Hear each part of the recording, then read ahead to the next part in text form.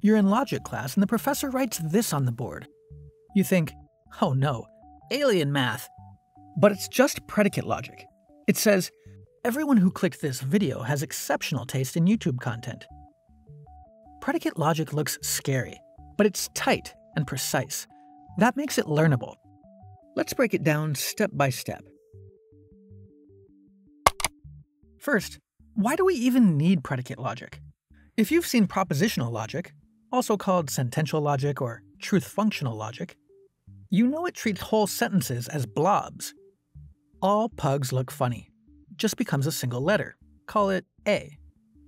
But predicate logic lets us zoom in, like this. That makes it more powerful, because it can capture all these details of the sentence structure. So let's talk about sentence structure. In English, sentences are composed of a subject and predicate. The cat on the bed is sleeping, or LeBron plays basketball. The subject picks out what you're talking about. The predicate tells you something about it.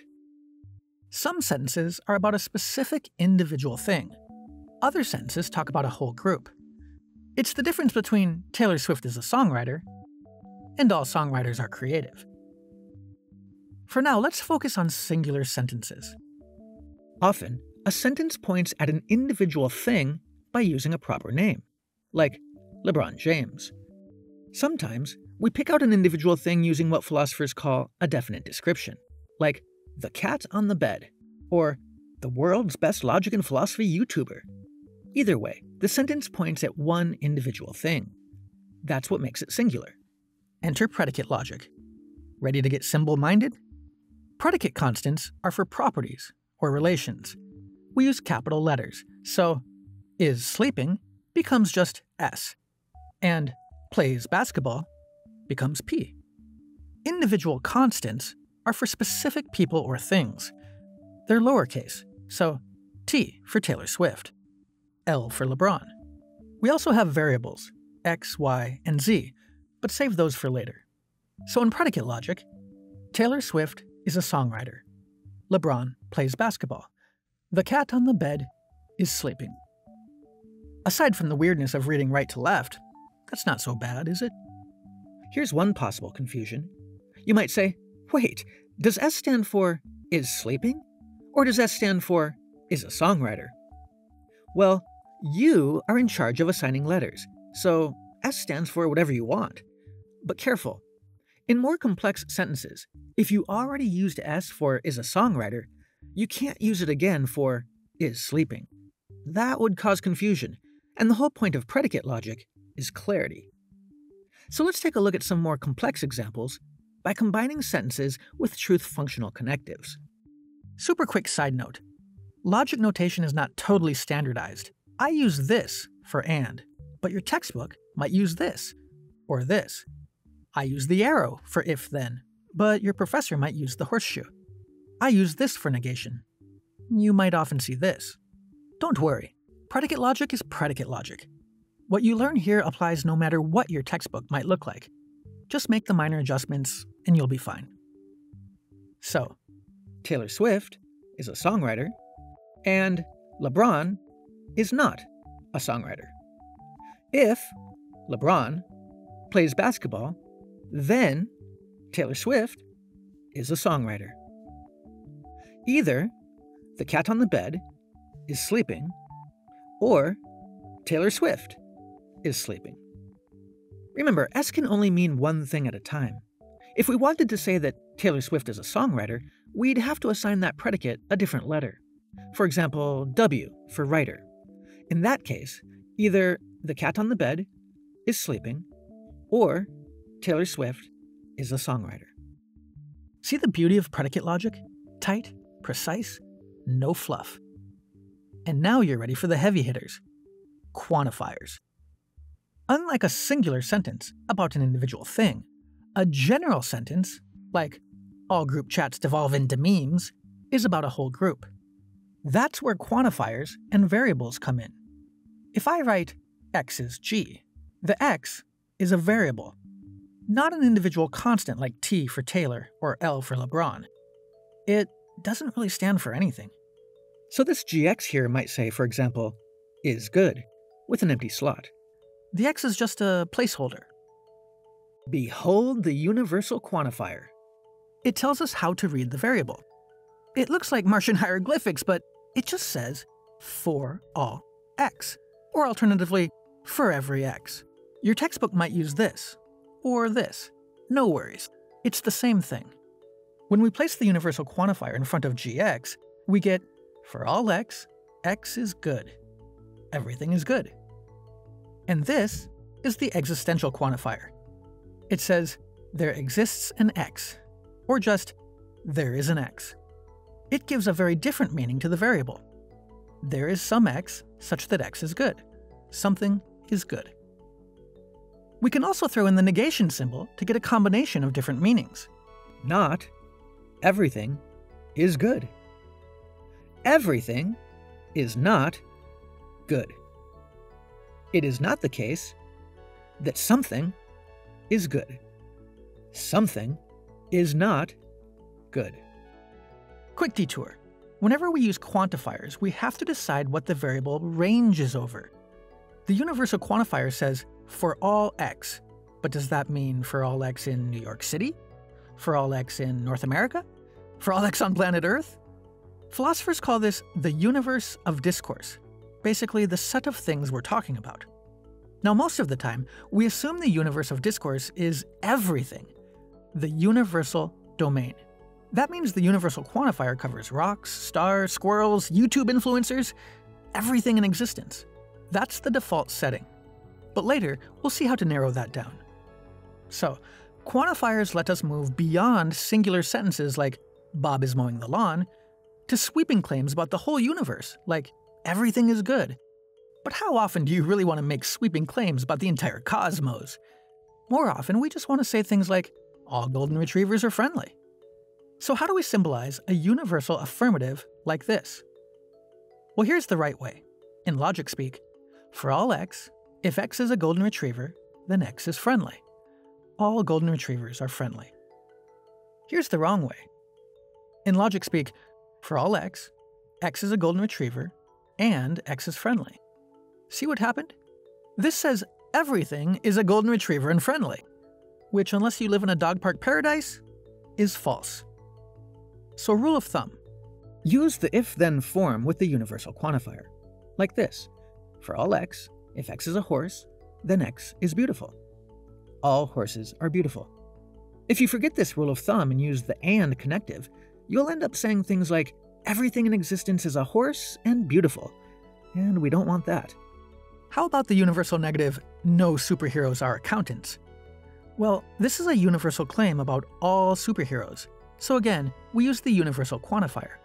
And according to our rule of thumb, we pair the universal with an if-then statement. Since we're talking about superheroes and accountants, let's go ahead and slot those in too. Okay, so far we have, for all x, if x is a superhero, then x is an accountant. Obviously we need to include the negation symbol. But where? Here's where you've got to be careful. If we place it here, we get, not all superheroes are accountants. That might be true, but it's not what we were trying to say. If we move it here, it says, all non-superheroes are accountants. Definitely not what we wanted. So let's try here. For all x, if x is a superhero, then x is not an accountant. Got it. No superheroes are accountants. The lesson? Be careful with your placement of the negation symbol. And remember, use if-then with the universal. But sometimes we do use the and connective. For example, the particular affirmative, some cats are playful. Here's the right way. Notice the conjunction form. This says, there is some x such that x is both a cat and x is playful. Some cats are playful. Here's the wrong way.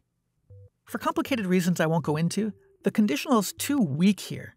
It doesn't properly capture the idea of some. So rule of thumb, use conjunction with the existential quantifier.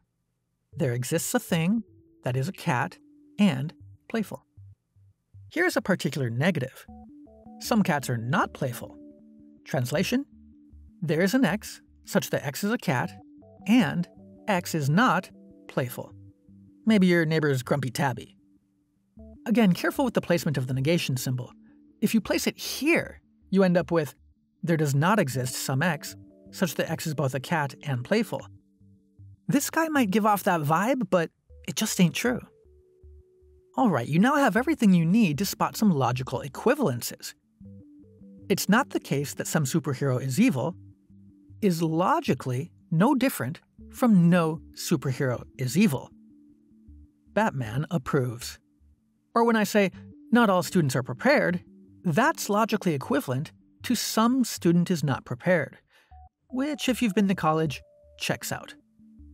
Once you've got logical equivalences dialed in, you'll start seeing them everywhere. It's like logic's version of hidden Easter eggs. A super short interruption and then right back to it.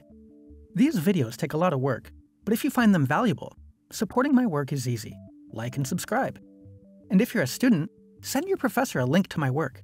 I'd love for these videos to end up in your course materials, right alongside the textbook. That's the best way to keep this project alive and growing.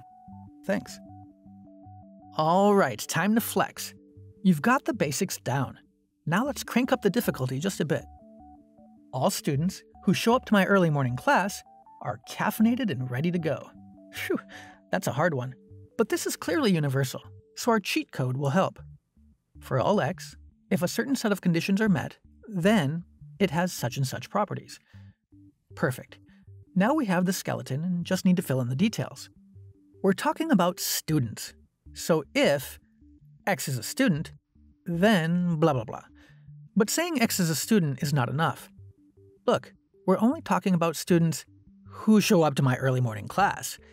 Let's call that E for early morning, since we already used S for is a student. Now all we have to add is, for every x, if x is a student and shows up to my early morning class, then, well, then what? Two things. They're caffeinated and ready to go. Boom, there it is. One technicality. We need to add parentheses here and here for clarity. But there it is. All students who show up to my early morning class are caffeinated and ready to go. Let's try another one. Some cold pizza is delicious. The sum here is obvious, so we start with the existential quantifier. And again, let's plug in our cheat code. We know that typically the existential pairs with a conjunction. Now we just need to work it through. There is an x, such that x is a pizza, and it's cold, and it's delicious. Simple as that. Some professors want you to add parentheses here, but again, just make whatever small adjustments are necessary for your class or textbook. What about a mix of quantifiers, like this? If every student pulls an all-nighter, then somebody will forget to save their essay. We've got an every and a somebody, so we'll need the universal and the existential quantifier. We can worry later about how to connect them. For now, let's take each of them one by one. Every student pulls an all-nighter. Using our cheat code for the universal, that becomes, for every x, if x is a student, then x is pulling an all-nighter. Sounds right, so let's move on. Somebody will forget to save their essay. Using our cheat sheet for the existential, we get, there is some x such that x is a person, and x forgets to save their essay. Now this does say somebody will forget to save their essay, but it could be anyone in the whole world, say Taylor Swift. Though I doubt she writes many essays these days. But of course, in everyday conversation, you would just assume in context that somebody means some student in the class, not just anyone. So let's change this to is a student. Good. Now we have some student will forget to save their essay, which in context is what we wanted. One last piece. How are these connected? Well, here's the giveaway. If, then. So let's put our conditional connective right here and check the final result.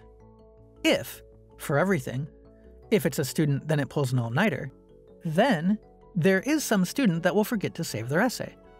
Boom, we nailed it. Not bad for a beginner. You can now talk about cats, pugs, superheroes, and sleep-deprived students, and do it all with alien math.